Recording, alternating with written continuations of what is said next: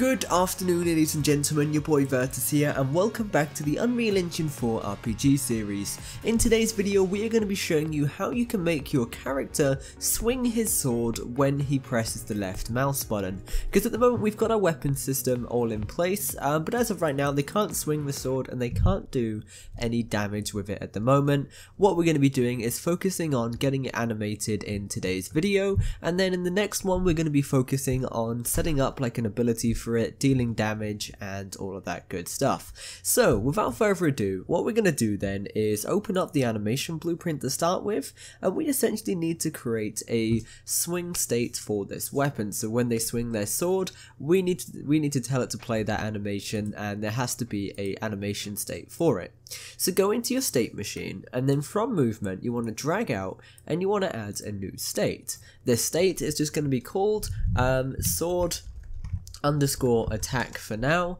Open it up, and then inside of here you want to find the animation that you want to use. You've got a couple different animations for attacking as part of your sword and shield animation set. You've got some attacking ones, you've got some slash ones, there's loads. The one that I'm going to use for now is just simply called play sword and shield slash. With this, what I'm going to do, now I've connected this up and it's going to play the animation, I'm going to drag back from sword attack back to movement, as the player needs to be able to go back to the movement state once they have actually swung their sword and played the attack animation. What we need to do now then, to be able to tell it to go into that state, is pretty much set up some transitional rules. So what we need to do is pretty much tell it to, when the player uses their left mouse button, tell it to go from the movement state to the sword attack state. So what I've got to do then is close this for now, open up my third person character, not my third person character, but my sword character, and then on the left mouse button, or even one, it's up to you. For now, I am just going to use ability 1, for example, and that's when you press the 1 button. What we're going to tell it to do is set a variable to true, and then once it's done, set it to untrue. It's pretty straightforward and really simple. So I'm going to create a variable to start with, and I'm just going to call this slash sword, and then we're just going to keep this boolean type to boolean, the variable type to boolean.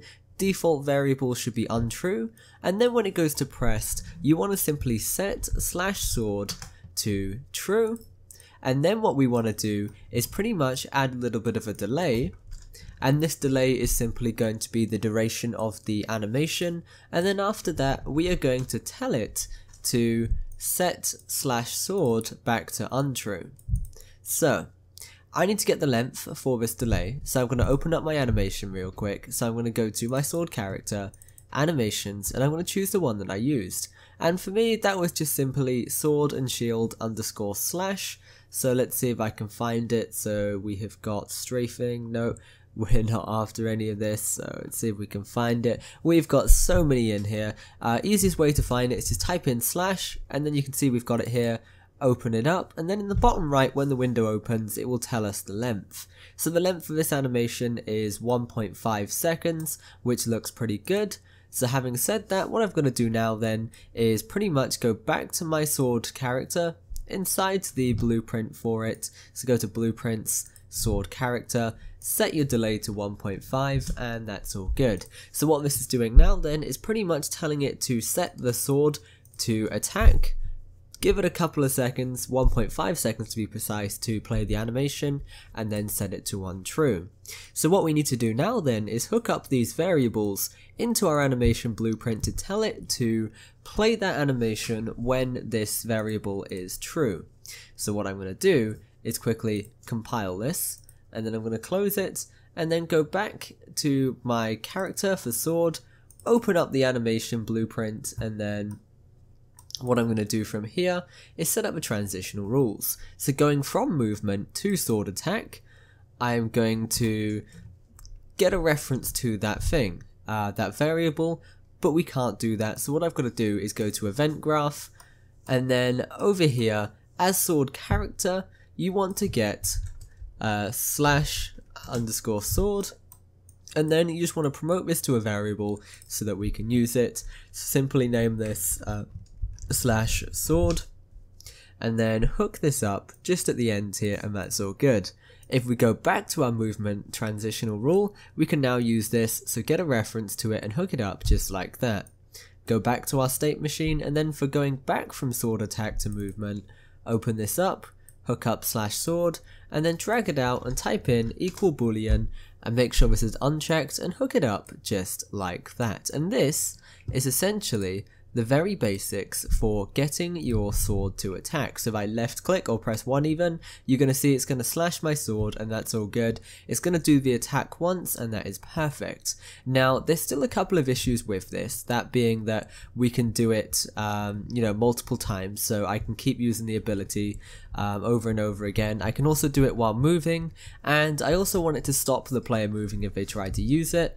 So what I'm going to do is just maybe do a few fixes to my character real quick. So go to your blueprints, sword character, and what I'm going to tell it to do just before it plays the animation is I'm going to tell it to stop the movement. So stop movement immediately, and then I'm also going to disable movement for the character so they can no longer walk.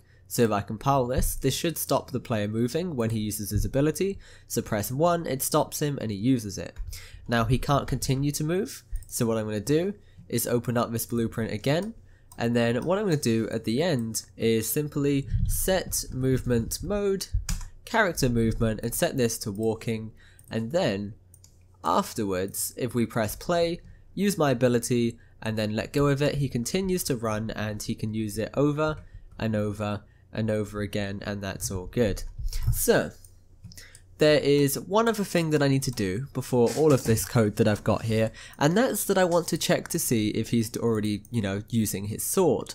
Because if we try and use it over and over again, it's just going to mess things up big time. So at the beginning, we are just going to run a check, and that check is going to be to see if /sword is not, hook up /sword into here, and then if it's true, if they are doing it, we don't want it to do anything, so break this link by holding down control and click, and then for false, hook it up to disable movement. And what this is essentially doing is, if they're not slashing the sword already, go ahead and start the sequence and make sure that they do go and do that. So if we compile this again, press play, and then if I slash my sword, you can see it plays it, and that's all good. Anyway, that's pretty much everything for a basic animation system for, our first ability, which is going to be slashing the sword.